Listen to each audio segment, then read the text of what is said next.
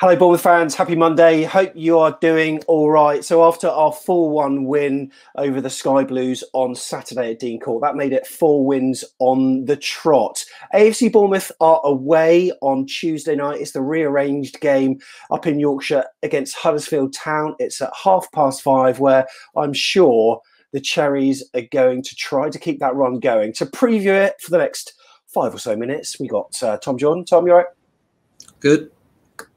Same shirt as yesterday, Tom. Yeah, I know. Yeah, I just sleep in it, mate. Yeah. Yeah. Neil is here as well. Neil, you all right? Yeah, no, I've not changed either. no, nor have I. Superstition. Until we lose. I'm not going to change until we lose. And how are you, Jeff? You all right? Yeah, good, thank you. Good thinking, Neil. And Huddersfield Town, Tom, you were one of the lucky ones to be there at the reverse, where we battered them 5-0, hoping for a repeat tomorrow night, eh? Yeah, it seems like so long ago. But I remember at the time, it felt like, I know they did rest a lot of players. It felt like they turned up and thought, we ain't going to beat Bournemouth. And it was really odd. But yeah, we really put them to the sword that day with some really good stuff. I remember Jack Simpson having a really good game at the back as well. And we were really playing from the back, and it was he's not even with the club anymore. So, but yeah, hopefully more of the same. But I think both teams are slightly different from them. It does feel like so long ago. But yeah, it was a nice fixture because it was one of the only two that we could go and watch. So yeah, I definitely enjoyed that, and hopefully annoyingly it seems like a bit of a banker, doesn't it? Do you know what I mean? If I want a Bournemouth fan, I go, well, that's an obvious Bournemouth win. So let's just hope that we just get the job done. Yeah, it's the first of 3 away games in a row. So after that, we got Norwich, then Millwall. What's your points return ideally from that? I mean, 9, obviously, Neil, but what would you be okay with? I would be happy with 6, I think. So we've got the Philip Billing relegation derby on Tuesday, as I like to call it. Yeah. So both these relegated sides fronting off against each other. I'm sure he'll be central to it. I bet it's a shame the fans aren't there, because I think he'd probably love to play up there. I'd like to think we can win that and win away at Millwall. I think Norwich might be a step beyond us, because they might need to win for the Championship, and they look on good form on their own patch, don't they? So I think six points would be great. And Jeff, Huddersfield Town's last 4 games have ended in draws. The first of those 4 was a 1-1 against Birmingham City, then a draw with Cardiff, which was 0-0, then a 1-1 against playoff hopefuls Brentford, and their latest game 0-0 against Rotherham. So bit topsy-turvy, really. I mean, you'd look at the 1-1 against Brentford and think that's pretty good, but then Brentford haven't been great of late until the last fixture that they played. But then, do you think they'll still be smarting after that away 7-0 annihilation at Carrow Road? Surely are. Surely the response from the team should have been yesterday against Rotherham. I mean, if any game was a 6-pointer, that was it. And Rotherham were really unlucky not to win that game. So I'm not sure that the players have really got that out of the system quite yet. And the last thing they want is to see us coming up with the attacking flair that we've got and, threaten to give them another beating. So tough times for Huddersfield at the moment. Probably a really good time to play them. They've still got a tough run in. They've got Rotherham breathing down their necks. So they are also a team that crumbled to us when we played them at the Vitality. So we know we can score goals against them, and they are not looking great. No. Players for Huddersfield that missed their last game through injury was Harry Toffolo, the back injury, Nias hamstring, Vallejo with a head, Schindler with a knee injury, and Danny Grant with a thigh injury. Josh Koroma, Alex Pritchard, and Aiting are back in training. And Pritchard's one that you obviously know, Tom. Yeah, it was Brentford, wasn't it, when we went up first time round, and we were linked with him a few times. I think he was originally Tottenham. But yeah, he's always looked like a tidy player, but he seems to have gone off the radar a little bit. I mean, I know they got Tommy Elphick. It'd be nice if he. I mean, I think he got on the bench the other day. I'm not sure when it was. I'm sure I saw something about him, getting back to fitness. I might have, to be fair, it might have been for. I just saw it on Twitter. It might have been like a development game where he got back out there, which was nice to see. Just saw lately that they got Sonogo, or I remember at Arsenal. Yeah, weird one. And then they've got, like you mentioned there, Nias, who was I think he scored against us when he was either at Everton or Hull, maybe, in the Premier League. They've got Fraser Campbell as well. So they've got like some really kind of weird names that you think, where are they playing now? They're all at Huddersfield by the looks of it. But yeah, a bit interesting game. Like I say, when we played them before, I felt like they didn't come with enough belief, to be honest with you.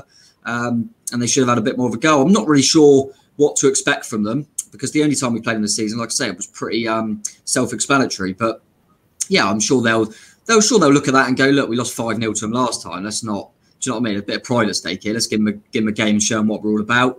I think what's weird is we're going to hope to beat them on Tuesday, and then we're going to be supporting Huddersfield for the remainder of the season, because I think, like Jeff said, they've got a lot of the teams in and around us, haven't they?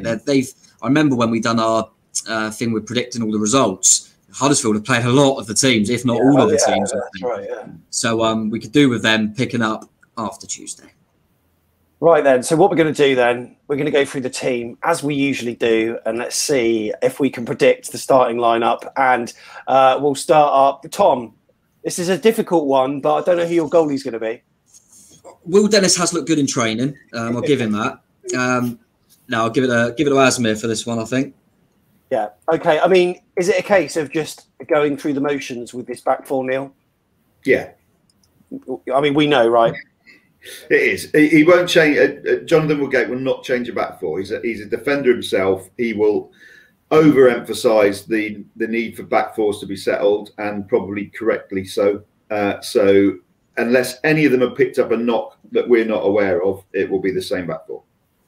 Yeah. Okay. And then we come into midfield, Jeff, and I think Neil on the podcast recently, the second look, he sort of alluded to the fact that one player tends to play the away games and one at home. But I mean, Lerner's always in there. Philip Billing is always in there. But who else? I think Pearson will replace Wilshere for this game. So I'd call him player 6 or player 7, and Lerner. Those are going to be the two sort of central midfielders. Yeah. Okay, brilliant. And, for Huddersfield, Philip Billing is going to be one to watch. I mean, Tom, do you know much about what their sort of fans sort of tended to think of, like, Phil Bill? Have they got the same opinion as we have? It seems to be a lot of similarities at times, because I remember them when we got him. They said, "Oh, he's a good player when he wants to, and then he just goes through the motion." And when we were in the scrap at the bottom, we didn't want to know, and he'd just go missing.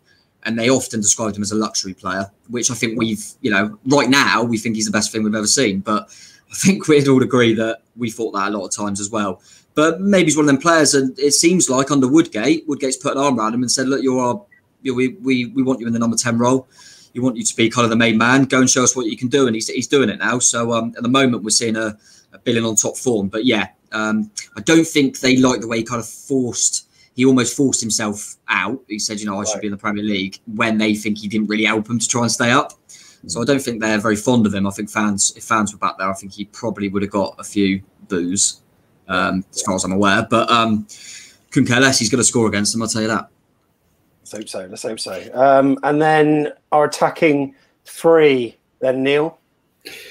Just one more thing on Philip Billing. He was superb against us. There was a game when we played Huddersfield in December, and I remember we beat them 2-1, but they absolutely played us off the park. They did, the first half especially. And he was obviously, he's a kind of player that stands out. You don't forget him because he doesn't look, he hasn't got like a haircut like everyone else. He doesn't look like every other midfielder, and he was superb that day. So that was one of the games where he did turn it on. Back to this point, front three. Will be the front three, I think, that play. As long as Brooksy got through it all right. Yeah. Danju Magic will definitely start. And as long as Brooksy got through it all right, he'll play. He's probably the only one that you might wonder if Stan's fit, whether or not he thinks, I don't want to play him 3 times in 7 days. But as it stands, I would say yes. Yeah. Okay, so there we go. There is our side. And to be fair, based on our confidence, we seem to be exuding it, and it seems to be transmitting all around the squad. Jeff, your prediction is going to be a positive one, I presume, right? 2-0 to us. 2-0. So we're not going to be flying, but 2-0. What do you want to see? I mean, obviously, just a win. Does it really matter how it comes for you, or ideally, it will come with a decent performance? It can be as messy and unspectacular as that Blackburn one. I think just get the win. It's a game we need to win to keep momentum going, and we really should win. Out of the 6 fixtures we've got left, this is a 3 points to us game. And if we don't play quite so well, I think that will help in the motivation for the Norwich game. The last thing we want to do is to play Huddersfield off the park and then think, oh, we can beat Norwich. We need to be on our game for that Norwich match. I'm going for a 2-1. I don't think it's going to be amazingly close, and I kind of, in some ways, think we need that just to maybe keep us in check. But we need to get the 3 points. Tom, I'll go in the middle of both of you because I was thinking 3-1.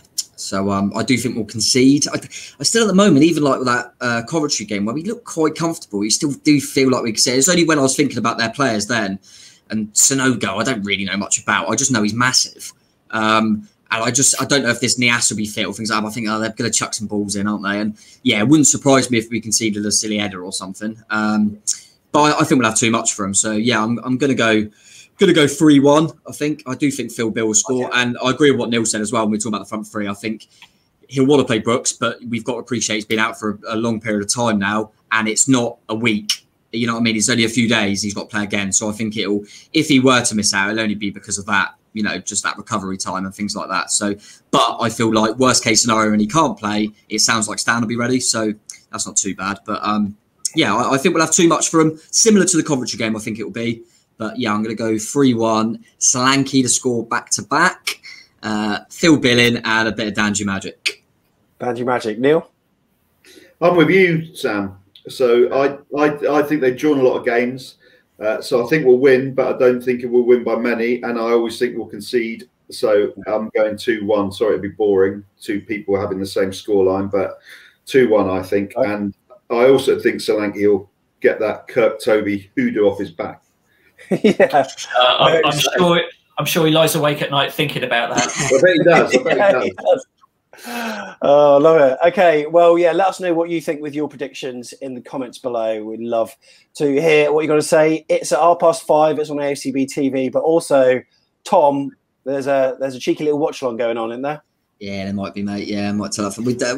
With Back of the Net Productions, 100% watch-along record. Oh, it's mental after that third goal. I went crazy. Yeah, we saw, mate. We saw. So yeah, did you not watch the Southampton game together then? Yeah, but it wasn't the same, was it? It wasn't just with Back of the Net. We've done it in partnership, right. So we're still, we can still work this that it's 100%, all right? 100% in the league as well. Yeah, in the league. In the league, right? Yeah. I might get changed before that. Actually, I've worn this for 2 days. Yeah, of course you have. Gents, thank you very much, Neil. Appreciate it, mate. Thank you very much. See you soon. Jeff, nice one. See you very soon, again. Yeah, thank you. Thanks very much. And yeah, as I said, leave your predictions below. And yeah, see you for the watch along tomorrow. Love the Cherries.